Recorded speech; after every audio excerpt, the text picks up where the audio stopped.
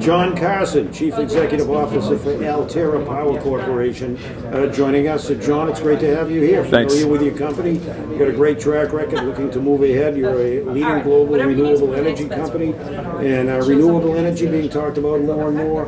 What's the view in the future from your perspective, and how does your company feel? Yeah, well, it's been a tough recent go for companies like us, only because, as you know, the benefits that had incented renewable energy projects. Renewing your credits. Yep, exactly. Production tax credits, they're kind of going by the wayside in the United States. So everybody's saying, you know, this is it, we're going to have a hiatus now.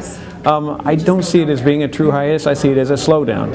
And I think that the smarter developers are going to find ways to do deals even without those credits in place. Right now we're working on getting our next deals done in other places like British Columbia without those benefits in place. So how do you appeal to potential shareholders to jump in?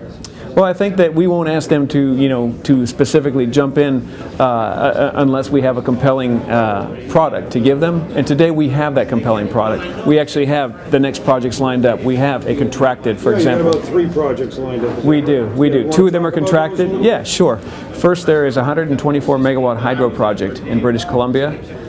That's called the Upper Toba Valley Project, fully contracted. We're now talking to capital providers, partners, lenders, constructors, and we fully expect to have that one ready and teed up for construction by the end of the year. Secondly, there's the Doki Wind Project, also in British Columbia. We're currently sizing that and is permitted for 156 megawatts. With that plant, we're not yet contracted, but we're working on that, and we expect to get one. And lastly, there's an 80 megawatt expansion of our geothermal project, Reykjanes, in Iceland. And that project is contracted. We're currently working out some different angles around the contract with our contracting party, but as soon as we get that wrapped up, we're ready to go. We've got $50 million in the bank there. We've got $30 million of 100% purchased turbine.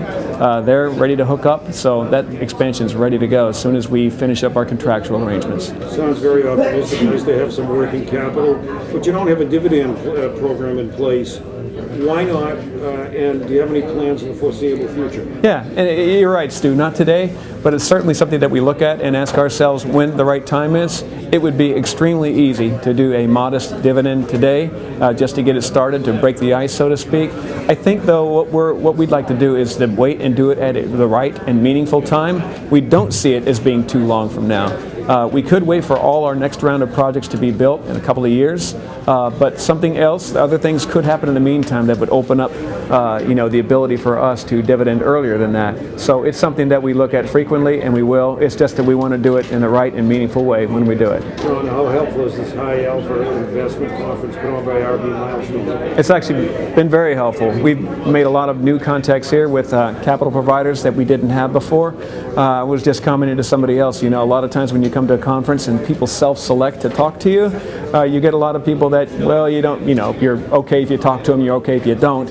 In this instance, that wasn't the case. We met a whole lot of people here who, you know, are the kind of people we wanted to talk to as well. So it was good matches, and actually have, you know, 3 or 4 or 5 good follow-on conversations to happen after this.